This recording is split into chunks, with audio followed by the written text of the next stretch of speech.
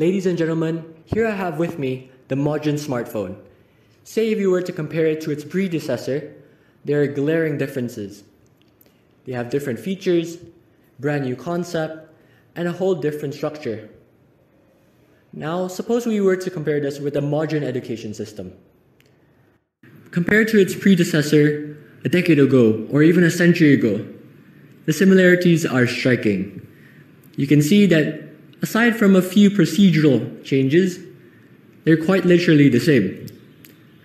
Ladies and gentlemen, education is not all about books, it is not all about exams. High school is a point in a student's life where they get to find brand new passions and dive into different sectors. Allow myself to introduce myself. My name is Joel Mulyadi, and I'm the current co-founder and president of KOMIB. KOMIB stands for Karya Pelajar Mengabdi Bangsa, or in English, a student's impression of what it takes to serve a nation. Well, I have a proposition to make. The best way for a high school student to find new passions and test them out is to volunteer and help others. When we discover new passions, we need to be testing it, whether they are meaningful, whether they are fulfilling. By helping others through our passions is the best way for us to see if they're really worth it. Now, everyone has backgrounds, and so do I. 3 years ago, in the summer of 2020, I was your typical high school student trying to find voluntary experiences in Bali. Back then, I was an aspiring marine biologist, interested in cleaning beaches, restoring coral reefs, and helping save the turtles. The thing is, there are age restrictions, and the allocated work time is 3 months. Everyone had to have a driver's license. Now you tell me, would a typical high school student be able to tick all of these boxes? Frankly, no. They say when life gives you problems, you learn from these problems. I would like to testify against this. In fact, problems are a pain. They're a waste of time, they're a waste of effort, and they unnecessarily test your will. Instead, the actions that you make in response to these problems are where you truly learn. When you adapt to life's redirections, you see the remaining few possibilities. From there, you're able to maximize these possibilities and make the best with your efforts. Well, KOMIB was my solution. KOMIB was my response. I knew, after experiencing it firsthand, I saw the problem was the lack of structural voluntary work for high school students. I believe that in order to solve this, what was needed was a student-led, student-intended organization. And that's how KOMIB came to be. Now, allow me to talk a bit about KOMIB's ideologies. KOMIB stands on 4 pillars of thought. 1, first respondents mentality. 2, inclusivity.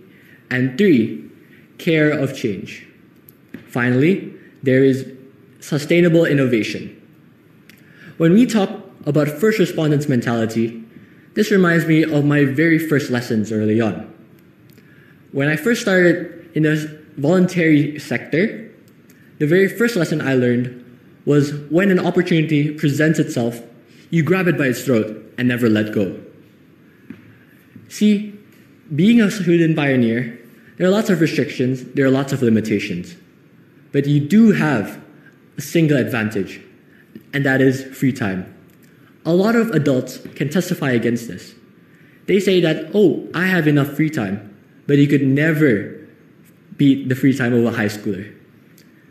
And to this, as a high school pioneer, you need to be seeing the areas that are facing dire situations.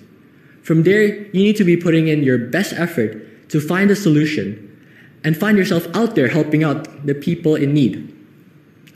I want to share a bit about KOMIB's testimonies. Earlier this year, we had the chance to help earthquake victims in Cianjur. After a week's notice, we were able to set up a student-led clinic under the provision of a doctor. After this expedition, we were able to help over 100 victims directly and over 300 victims indirectly. This brings me to my next point about inclusivity. Again, as I said before, student pioneers have a dilemma, and that dilemma is against limitations.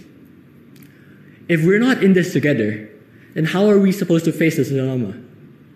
Because of this, as a victim of previous rejection, my leadership in KOMIB is centered around accepting people who are willing to put in the effort to cause a change.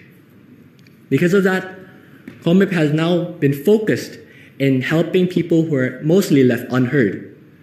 Throughout the years, we've made the effort of helping and create a network of over 100 orphanages and schools rated C and below by the Indonesian government.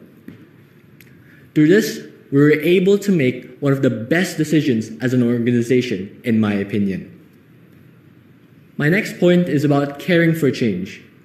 When high schoolers come to me and ask, how do I cause a change? How do I lead an initiative? I tell them that your first priority is to become an agent of change in your intentions and through your actions. When you prioritize the benefits of others, besides your own initiatives, your own personal gain, your own credit bills, you become more aware about the people around you. Through this, you're able to put in your maximum effort in helping the people around you. Throughout the years, we've had partnerships with a few student-led initiatives. One of our past partnerships was with a student-led organization whose task was mainly simple. That is to use the oversupply of corn waste and create a sustainable product out of it. KOMIB was able to help them create their very first workshop in the city of Dompu and Entebbe. There, they were able to teach local high schoolers about how to create sustainable paper products out of the corn waste. Now, they have created themselves a sustainable way of creating income. Finally, sustainable innovation. When we talk about student pioneers, they all need a support system. They need someone to back them up through highs and lows. Because early on, I also realized this. I realized that without someone backing me up, all of my initiatives will go to waste. Everything will be much, much more difficult. I realized that, my co-founder realized that, and so do all the members under KOMIB. We believe that we have to face this concern face on, and we are united because of it. High schoolers are a point in a student's lifetime where they are able to find and try out new passions with little to no discrepancies. Because of that, imagine a support system existed.